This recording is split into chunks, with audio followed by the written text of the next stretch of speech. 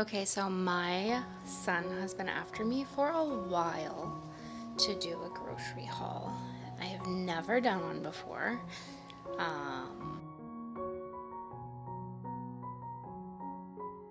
So I will try and we'll see how it goes. So I just got home.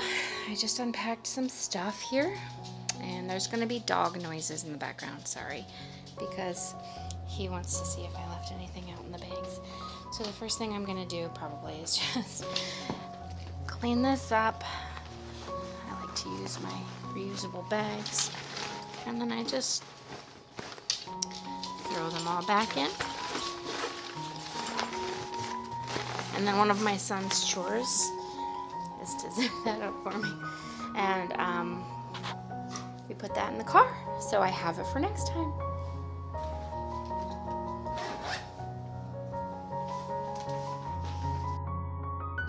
This is what I have left from last week. I have some random veggies, carrots, some onions and potatoes, which I'm gonna use up tomorrow for lunch. Tonight's dinner is also from last week's groceries. I had some pancetta and asparagus, and we're gonna, I actually thought about using the tomatoes and garlic to make a pasta sauce, but we'll make pizza sauce with these later in the week. They'll keep pretty well. They're still in really good shape.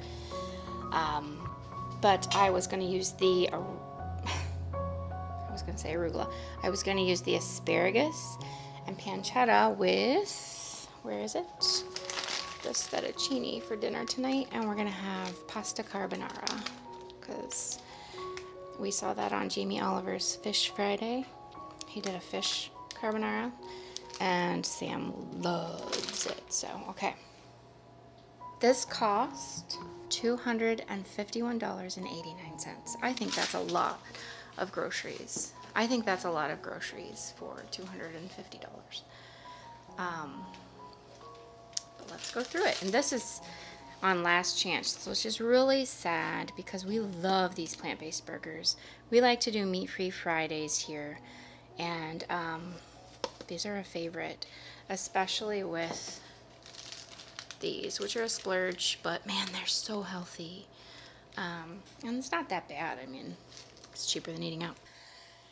I was trying to eat plate method, and if you're not familiar with plate method, this is the plate method that I found on the Pickup Limes channel. I don't watch her channel for a lot of things, but she has some good nutritional videos. I'm not vegan, but it applies. I mean, so vegetables and fruits should be half of what you eat on your plate. Grains and starches, which is whole grains, rice, bread, but it's also potatoes and couscous and sweet potatoes, things like that. And proteins, that's obvious, but it can also be dairies. You know, Greek yogurt is a protein. And then there's dairy by itself too, but I tend to leave dairy in the protein and fats. So I kind of have a little bit of a blending here. But anyway, so we're trying to be really healthy, sleep, eating well, exercise. Even though I have a broken foot, I can still exercise minimally. But so I was watching Amy Fritz's YouTube channel, and she was talking about fitness goals, and she was saying that if you look at what you consume daily, it can be overwhelming. And she wasn't talking about this, but it applies. If you look at your plate each time, that's fine, but not every plate is the same. For example, today for lunch I just had like hard-boiled eggs and cashews. That's all protein and fats. There was no vegetables there. And I didn't want to beat myself up about it because I wasn't hungry. So I was like, well, I'll have veggies with dinner. I'll have a salad. So instead of looking at each plate, you can look at your day. And then I thought, instead of just looking at the day, look at the shopping haul. Is this balanced? Okay, so you have stuff that you can't even factor in, like this. There's some beer here that I got for tomorrow's Sunday. For my husband, I got some Guinness. For myself, I splurged, and I got some Trappist. So good. For tonight, I'm gonna have one of these. I love these non-alcoholic beer. Sorry, the dog is drinking water. anyway, just keep rolling. I love these non-alcoholic beer with dinner or with pizza or whatever. These are really good. This is my favorite one. I'm not even going to try to pronounce that. You can just see what it is. But it's super good. You can see I have a bottle opener in my hand because as soon as I pause this video, I'm going to open this beer and drink it with my pasta carbonara. That's really good. So I have fruits and veggies are half. I have peppers, you know, eat the rainbow. I have peppers, zucchini, cucumbers, ginger, husband's request. These are beetroot, celery, avocado that are firm, and I'm going to put these in the fridge, and I'm going to pull them out and ripen them one at a time. A bag full of apples. We already have some in the fridge, but we eat a lot of these. The mandarins looked really, really good. If you follow me on Instagram, I don't need lemons, but I love lemons, and my son loves lemons, and I buy them. And the other day I had so many lemons, I couldn't stand to watch them go bad, so I made this beautiful and delicious lemon cake from a recipe I found on the internet. And I bought more lemons, even though I still don't need them. So you know this is going to end up being a cake, and this is going to be a cake, and the beetroot are going to be a cake. So, but they're still vegetables. Mandarins. Lots of bananas because husband requested smoothies. I like to do a lot of baking of the cakes with honey, particularly this honey. I really like this honey, and it's huge. I don't know if you can tell, but this is a huge jar. So I swap sugar for honey a lot. And then Sam is over peanut butter. So with his sandwiches, almond butter and honey with an apple, and he really likes, where is it? These cranberries with it too. Sometimes a banana, sometimes, you know, cashews. I feel like I'm skipping around. So the fettuccine's for dinner tonight. We got these we have burgers, plant-based burgers, but I also have regular burgers too. So this is ancient grain sourdough. It's like a hybrid sourdough. It's really, really good. And I like to throw that in the freezer for the days that I don't feel like making sourdough. But I do have my sourdough starter out, fed and happy. This is parsley. This is one of the most nutritious herbs there are. So saith the herb growers.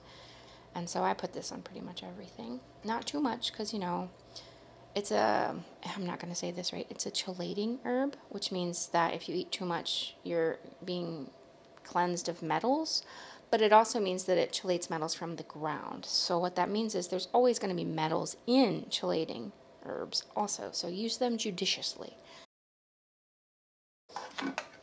I grow tomatoes, and I have tomatoes in my freezer, but I have run out of the big tomatoes that I freeze. So sometimes when I'm feeling really, really lazy and I want to make a nice homemade pizza with a homemade sauce and sourdough crust, I will literally dump this whole can in a pot, and I will just boil it down, and then I'll use a potato masher. I just throw a couple of cloves of garlic in it, use a potato masher, add some parsley and basil. It's so good. Don't forget to add a tablespoon of sugar, and I don't feel guilty about saying that at all because it is so good. It's just a little. It won't hurt anybody. Olives. I love olives so much. Okay, this is where I know I can grow these myself, but again, I have a broken foot, and I'm just trying to get my garden up and running, and I'm running behind. So for this season of my life, I'm literally supporting another local farmer, and these are really good, and they stay fresh for the entire week. And we pretty much eat the whole thing, but if there's a few left over, the chickens, they love these. And then also this, again, I grow my own, but when I'm running low, this huge thing was like $5. Whoops, it's very heavy. It was like $5, so no guilt supporting other farmers. Same with this. I really like to have the big leaf lettuce. This is only like $3.99, which is actually really cheap for what it is. It's beautiful. These last a really long time, and I like to use these with the avocado on the sourdough. And then I'll mix some tuna with some horseradish and red onion. It's so good. And again, these little guys right here to toss on salad or in lunches. This is for baking cookies or pie crusts or whatever. And the feta cheese, this is so much cheaper. Look at how big this is. This is huge. It's a solid block of uncrumbled feta. I'm going to crumble it up and take the brine and use the brine to cook the chicken in, or at least a little bit of the chicken in. I've read that's very good. And then this is for the pizza. I can make 2 pizzas. Probably I can make 3 pizzas with this, with that sweet Sicilian sauce and homemade crust. This is the milk we're drinking right now, and it does cost more, but it's 100% whole cream top milk. It's worth it. Use it in smoothies. It's really nutritious. It keeps the guys fuller longer, and it's worth it. So I'm a big fan of natural stuff. Okay, this is our sweet treat. And the sugar content per serving is not bad. 1/3 of a bar is a serving. Nobody here eats that much. We eat 1 square. 1/3 of a bar is 6 squares. That is not bad at all. 4 grams of sugar for 1/3 of a bar. So we're not even getting a whole gram of sugar with a piece of chocolate, and it is so good. So that's our sweet treat. Ignore my water. Yes, so like I said, husband asked for smoothies, so I got 2 things of organic, I think this is whole fat, I'm not sure, or close to whole fat, organic plain Greek yogurt, blueberries, huge bag of blueberries, because also with the smoothies. So we do, this is a spring mix, it's like 50-50 spring mix and spinach, possibly some of these if we have these left over, some zucchini maybe, bananas, maybe some apple, blueberries, cinnamon, ginger, yogurt, milk, and I think that's all. Yeah, they're really good smoothies. Flaxseed, things like that. Oh, I'll put some almond butter in it. It's really good. So I got 3 of these. I got this for the pizza, unless it's a meat-free day, and then we just skip that, but husband likes that. I got these for lunches.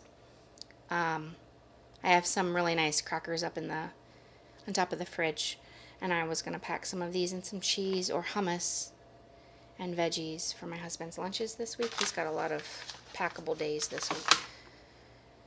And Sam likes this too. It's very good. And I think it was on sale. I got 3 things of chicken, which were just under $6 each. And I like buying my chicken there because it comes from farms that are pretty nice. They're not gross. And the same with the bacon. I get the reduced sodium bacon, and I use this in the same way I use pancetta, or I will cook this in the oven, Nigella Lawson style, and then just throw pasta and Brussels sprouts in it. That's really good too. But I think this was a pretty good haul. That's a lot of food. I have to go chop some vegetables so that they're ready to eat whenever we want them. And I'm thinking about, I like to throw all the chicken in a roasting pot on some parchment paper and season them below olive oil, paprika, onion powder, garlic powder, parsley, salt and pepper, and then I just cook it up, and it tastes just like rotisserie chicken. I put a lid on it, and I cook it at 425 for about a half an hour until it looks done. And then we can have it to put in salad wraps or on the toast or just in a salad. It's so good. And some of the chicken is going to go in soup because I have carrots and potatoes left over, so that's going to be really good in soup. Yeah, we have a lot of food. So that was my very first grocery haul. Sorry about the shaky camera. I filmed it with my cell phone, but my son has really wanted me to do one of these for a while. So, oh, before I go, I will show you how Ethelbert's doing. This is my sourdough starter. It is so healthy. Can you even see it? Oh, it's so hard to get it on film. Ethelbert is about to turn 2 this summer. I fed her before we left. She smells really good. I have pan sitting on the stove because I was gonna make these vegetables. But then I realized I don't want to go to the grocery store on a Sunday. So it is Saturday night at 7:30. We're really late for dinner, but he had a bagel in the car. And I'm gonna make pancetta, and we're gonna watch Hidden Spring Farms YouTube channel because we like that channel, and eat our asparagus. Thank you so much for watching. I hope this was helpful or motivational or mildly interesting, and I hope you have a really nice weekend. Happy Easter! Okay, we've got the pancetta and onion, garlic, olive oil, and asparagus. We've got the pasta going over here, that's fettuccine.